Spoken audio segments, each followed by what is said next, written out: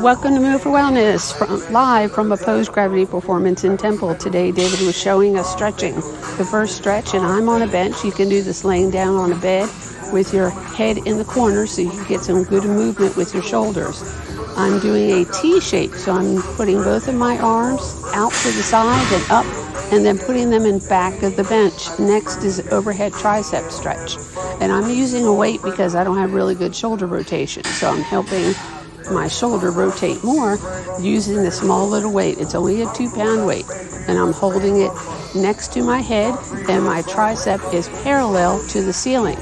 If you can't do it that far, that's fine too. You can also do these sitting down. It's just important to keep moving. Next, we're going to do the crossover stretch. The right arm over the chest held by the left hand, and then vice versa, the left arm held by the right hand. If you can't do it that far, that's okay. Do what you can with what you got. The next is the wrist stretch.